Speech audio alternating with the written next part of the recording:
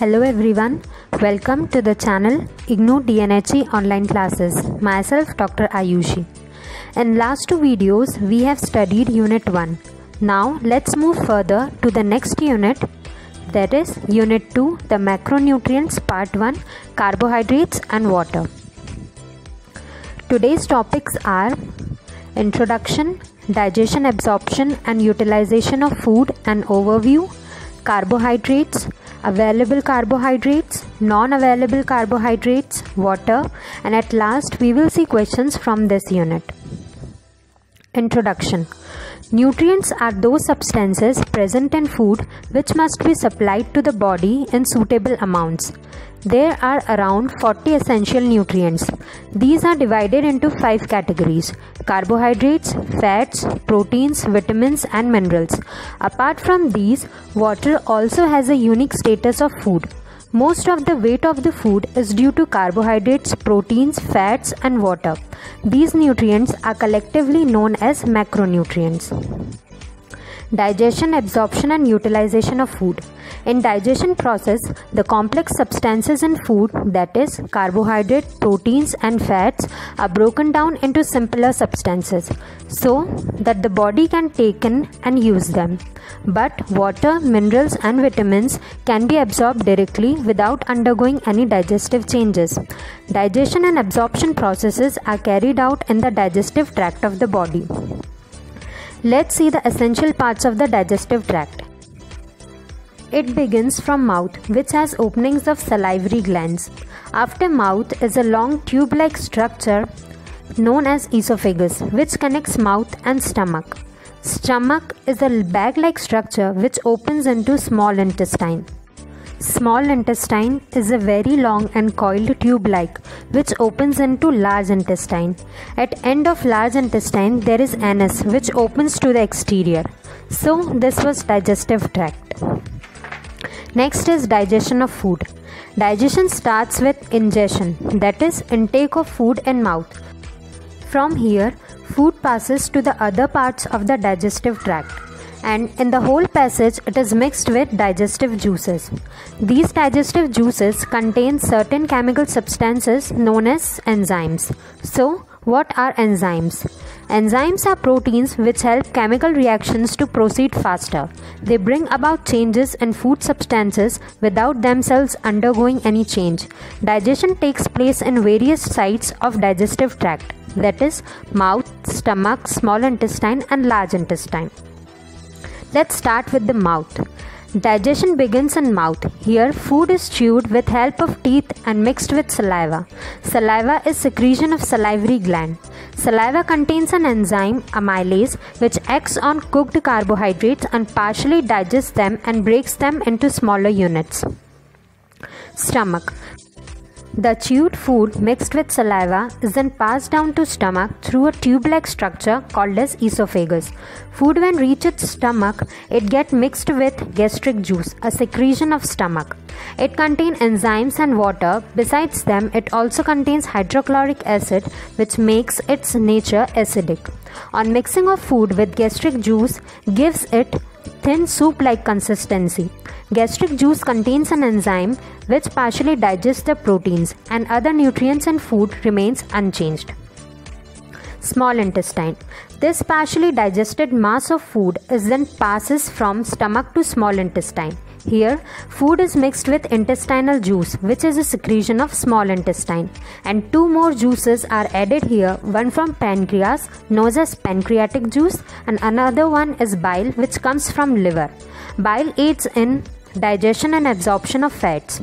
Intestinal and pancreatic juice contains enzymes that breaks down carbohydrates, fats and proteins into simpler substances.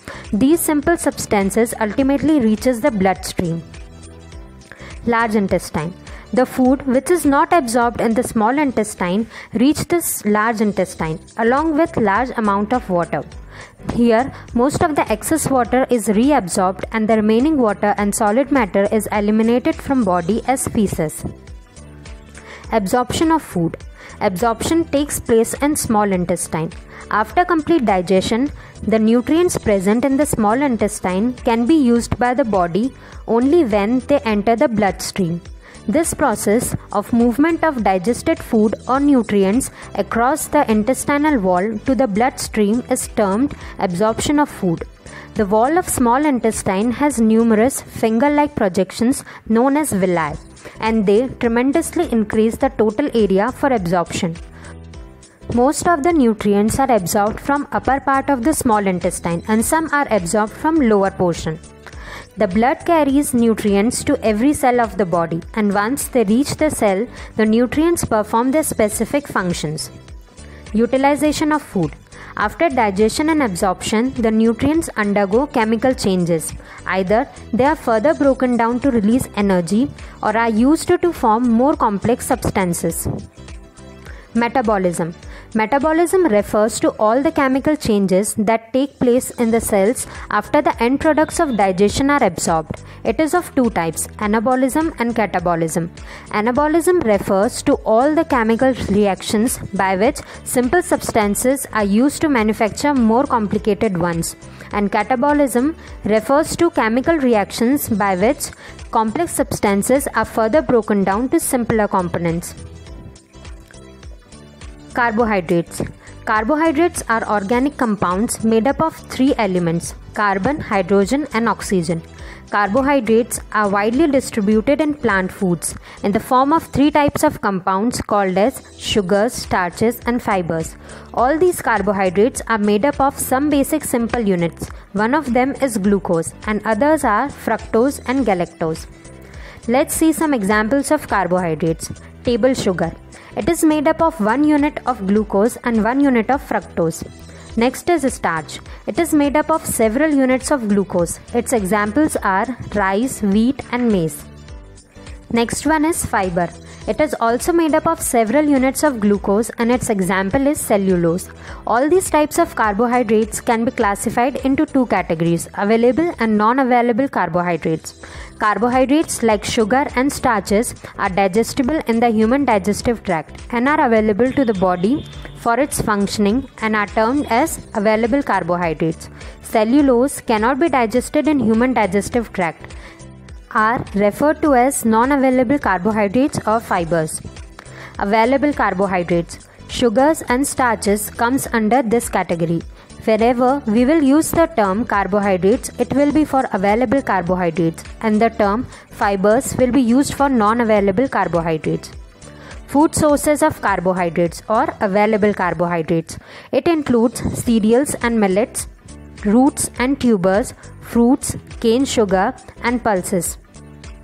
You need to memorize the food sources of various categories because this is not only important for exam point of view but is important while preparing a diet chart or advising the foodstuffs to a patient. Next is functioning of carbohydrates. Earlier, we had discussed the functions of food. One of them was physiological function, which had energy giving function. So, the first function of carbohydrates is energy giving function. When carbohydrate burns in body, it releases energy, which is used by body for its functioning. 1 gram of carbohydrate provides approximately 4 kilocalories. Carbohydrate foods are widely distributed in nature and are cheapest source of energy. Carbohydrates usually provide 60 to 70% of total calories in our diets. Second function is protein sparing action. As we know that the chief function of carbohydrate is to provide energy to body, but due to insufficient intake of carbohydrate, body starts breaking down proteins to meet the energy needs. So, if carbohydrates, if taken in sufficient amounts to meet the energy needs of the body, spares the proteins from breaking down. Third function is utilization of fat. Some amount of carbohydrate is needed for proper utilization of fats in the body. In the presence of carbohydrates, body do not require breaking down of fats for the energy, though both of them perform the energy giving function. In case of deficiency of carbohydrates in diet, body starts the breakdown of fats, which results in accumulation of byproducts of fat metabolism, which affects the health. Next is digestion, absorption and utilization of carbohydrates. Digestion of carbohydrate involves breakdown of starch and sugar to their simplest unit, that is glucose, and other carbohydrate substances like dietary fibers present in whole grains, vegetables and fruits cannot be digested by human beings because of lack of necessary enzymes in stomach and intestine. Let's see the process step by step. Digestion starts as soon as food enters in mouth. Here, saliva containing amylase act on cooked starch and partially digest it. Then food reaches the stomach. Due to lack of carbohydrate digestive enzymes, no digestion takes place in stomach. Principal site of carbohydrate digestion is the small intestine. In small intestine, pancreas secrete the pancreatic juice which contains amylase, which act on both raw and cooked starch and convert it into smaller units. Complete digestion takes place inside the cells of small intestine.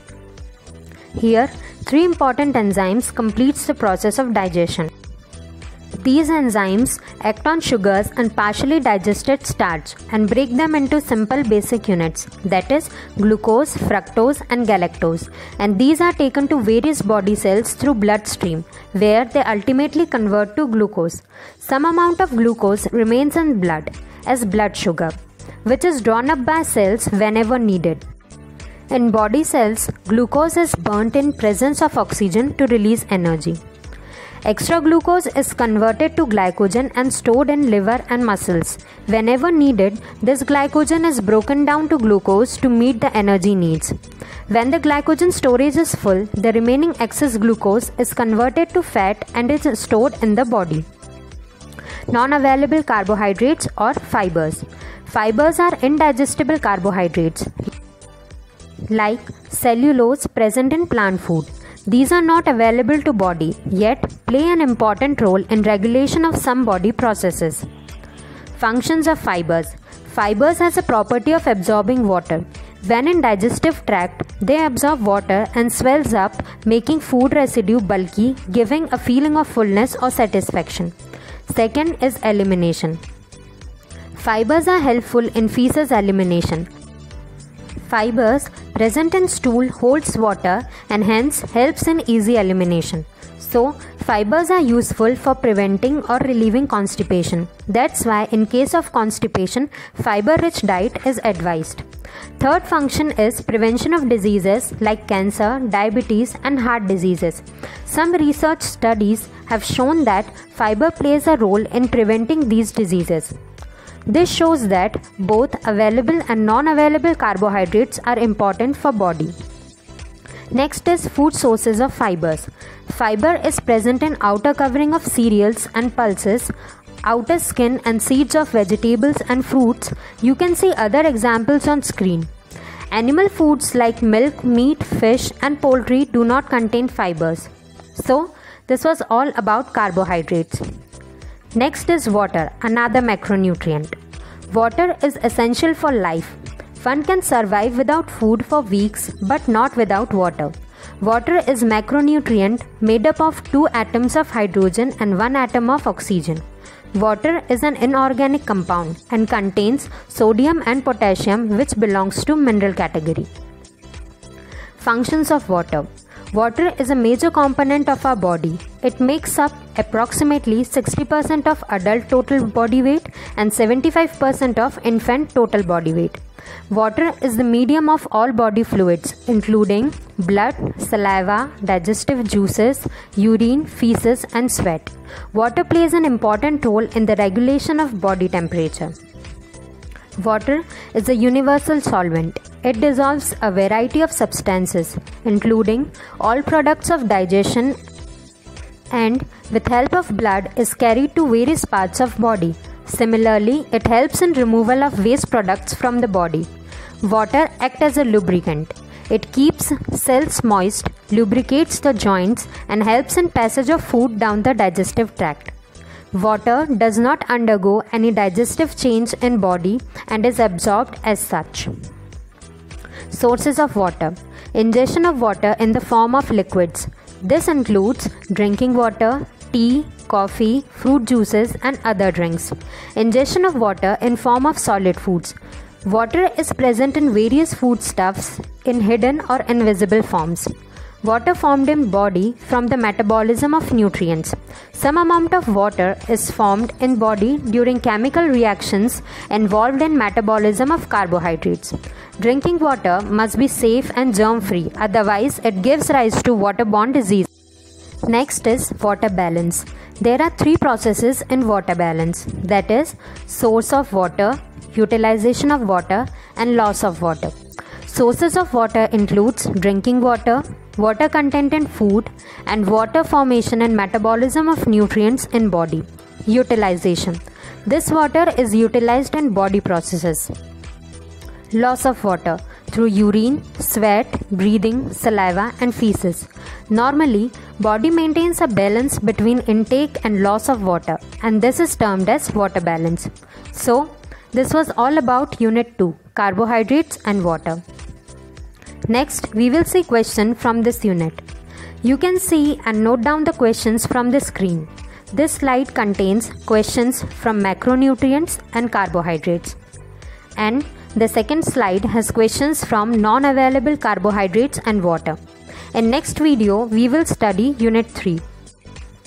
You will get Telegram and WhatsApp group link in the description. If you have any doubts in this unit or Unit 1, you can ask for it.